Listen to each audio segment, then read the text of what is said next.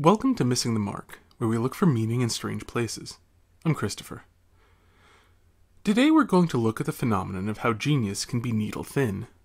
Speaking loosely, we're going to talk about how a man can be a genius in one subject and an idiot in another. Or even several other subjects. Or every other subject. Because we all intuitively understand physical talents, I'd like to begin with a physical metaphor. There is nobody who is an Olympic gymnast, can bench press, squat, and deadlift over 1,000 pounds, and can run a marathon in less than 2 hours and 5 minutes. It's not logically impossible that there could exist a man capable of all of these things, but there is a reason why in the comic books, Superman came from a different planet. At the edges of human performance, you find people who are specialized. Their bodies are very good at one thing, but at the expense of other things. Now, the same sort of thing applies, but in a less obvious way, to the intellect. There is not merely one way of understanding everything in the world. Each thing must be understood according to its particular nature. Consider the difference between a biologist studying the mating patterns of deer and a mathematician proving that there are an infinite number of prime numbers. The biologist must track the deer, figure out where they go and when, observe when they change these patterns, and finally figure out where to set up to actually see the mating behavior. To succeed, such a biologist needs to be extremely patient, willing to sit still doing nothing for long periods of time, and cunning because he needs to be able to arrange a way to watch the deer without the deer knowing it is being watched. Intuition about how a deer thinks may well be the biologist's best friend, because guessing right is worth more than 1,000 true, but useless, deductions. The mathematician, by contrast, stays at his chalkboard, working furiously until he comes up with an answer. He must ask himself what an infinite number of prime numbers might mean, as well as whether a finite number of prime numbers might lead to a contradiction. He must be impatient with not knowing.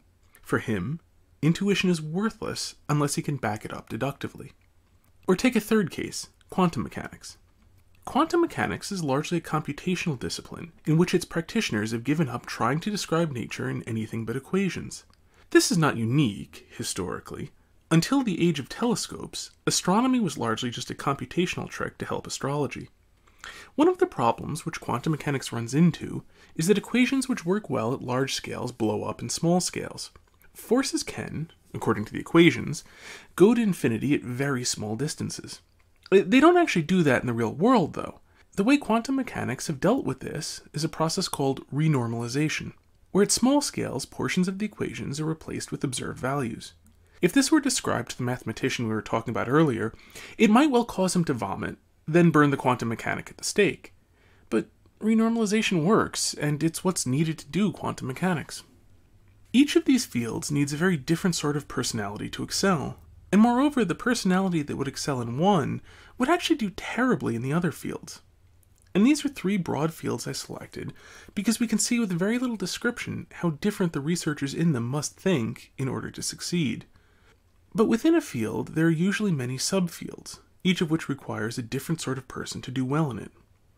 For instance, Einstein was brilliant at relativity, which pushed the limits of individual event predictive physics, but he couldn't make the leap to quantum mechanics, which discards the attempt to predict individual events and only predicts statistical distributions of events. Because he couldn't do it, the last several decades of his academic career had no publications of any great note. In fact, there's a very interesting discussion of this problem in Lee Smolin's book, The Trouble with Physics. The book is mainly about string theory, and in particular how it is accepted without evidence, but that doesn't concern us here. Along the way, he asks the question, why does science work? He cites a philosopher, Paul Feyerabend, who asks that question and discards the common answers. Science uses a method! So do witch doctors. Science uses math! So do astrologers. In fact, many astronomers were astrologers until recently. The answer he hints at, but never really states, is that science works, to the degree that it does. It is, after all, often wrong, because at each moment, given the current state of knowledge, many people are trying many things, and the person who has the quirks necessary to get lucky, gets lucky. Relativity is a very strange way of looking at the world, and Einstein was a very strange man. Quantum mechanics is also a very strange way of looking at the world, but it's strange in a different way.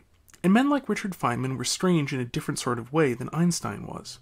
Incidentally, if you ever get the chance to read Surely You're Joking, Mr. Feynman, I strongly recommend it. It's very interesting. Unfortunately, the follow-up, More Adventures of a Curious Character, wasn't nearly as good. The bit about the Challenger disaster wasn't bad. Anyway, what we have described is basically the idea of a talent, as we normally use the word in English. It means that a person is especially good at something, usually by being something of an odd shape. In physical talents, we rarely make the mistake of assuming someone very good at one thing is good at everything. People will ask weightlifters for help moving their furniture, but not marathon runners. But when it comes to intellectual activities, people make this exact mistake all the time. If someone is good at math, they are presumed to be good at arithmetic. Someone who has studied biology is presumed to know all of biology, and all of medicine. It's often the case that people who have studied any field are presumed to have a solid command of current events, recent history, politics, economics, literature, and in fact anything that the person asking wants to know. And of course we can see this in the field of scientist-turned-atheist preacher.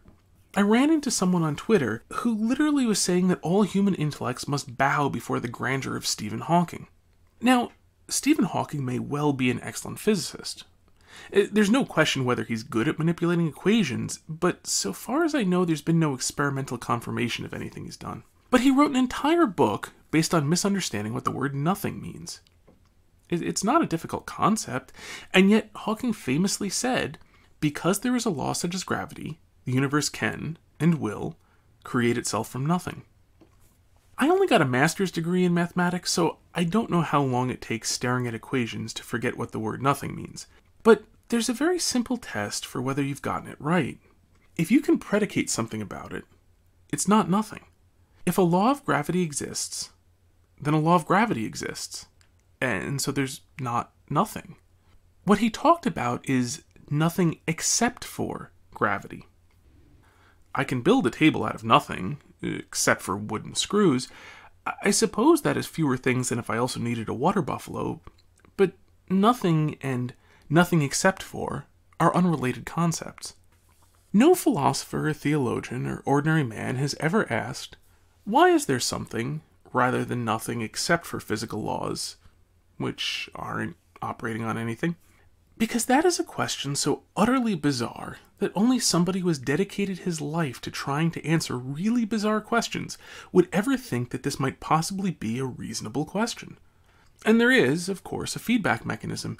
An unusual person, self-selected for an unusual field of study, will become more unusual as his mind wraps ever further around the strange questions he contemplates. This is why in the old universities, people had to study all the same subjects in their undergraduate years. It broadened them out and kept them from becoming too narrow. There are, I think, several reasons for this common mistake. And there is, of course, the obvious one that people want authorities, and deprived of real authorities, will nominate the most likely person they can find, however badly suited that person really is to the task. Human beings did not evolve in, and were not meant for, a world full of narrow specialists. So the things which would be a suitable proxy for wisdom, and a clear understanding of something hard to understand, used to work much better. Equally responsible, but far less obvious, is the relationship of reputation to authority. Far too many traits in this world look like other traits, if all you have to go on is a few words. Even a few thousand words can be highly misleading. Just look at how many young women mistake bad boys for strong and confident men, when in fact they're weak and needy men. Standing against society can come from having a spine, but it can also come from having weak legs and needing to stand against something to remain erect. To make the metaphor a little more explicit, you can be so much for something that you will defy the mass of humanity, but you can also be so little for anything that the only reason you can find for getting up in the morning is to piss off the mass of humanity. Throw in a pretty face, and too many people will mistake the act as coming from virtue, not vice. On the flip side of that, you'll find the idea that women aren't interested in nice guys. Just like there are damaged men with terrible judgment, there are damaged women with terrible judgment, but by and large, women are perfectly interested in nice guys. It's just that the niceness must come from a place of strength, not weakness. It is perfectly possible to politely tell somebody that they're wrong. It is perfectly possible to politely be unintimidated and not care what another person thinks. Niceness which comes from a place of strength is quite appealing. while niceness that is merely a defensive posture to protect weakness is quite unappealing. Consider the famous scene from the Avengers, where Black Widow tells Captain America to sit out the fight with Thor, Loki, and Iron Man. I'd sit this one out, Cap. I don't see how I can. These guys come from legend. They're basically gods. There's only one god, man. And I'm pretty sure he doesn't dress like that.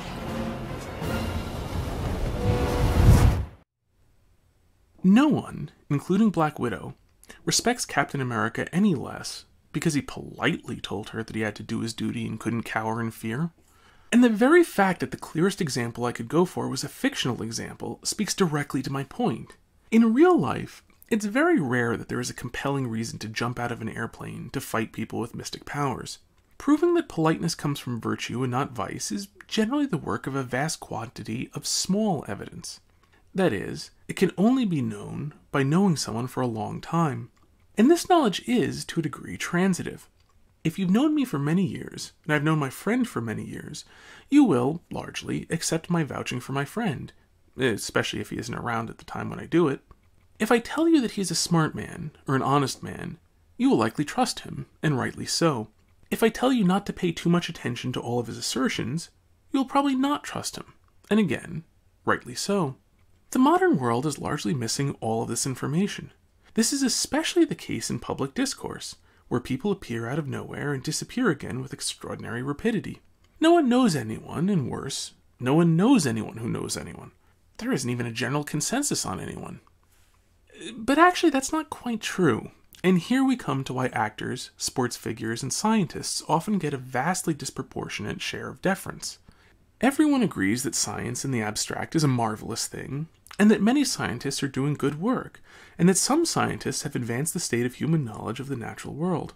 Everyone has at least a guardedly positive opinion about scientists in the abstract, Catholic and Protestant, religious and irreligious, Democrat and Republican. Everyone thinks that scientists probably aren't idiots. There are, of course, massive problems with this when applied to particular cases. Any particular scientist might well be an idiot, even within his own field. But to paraphrase Jane Austen, desperate people are not always wise, and people hungry for some sort of universally respected authority will take what they can get. This is also why everyone liking football players and actors will make the especially gullible care what athletes and actors have to say about politics. Universal approbation, especially when linked to a pretty face, can easily trigger the instinct for deference. That's all for now. Until next time, may you hit everything you aim at.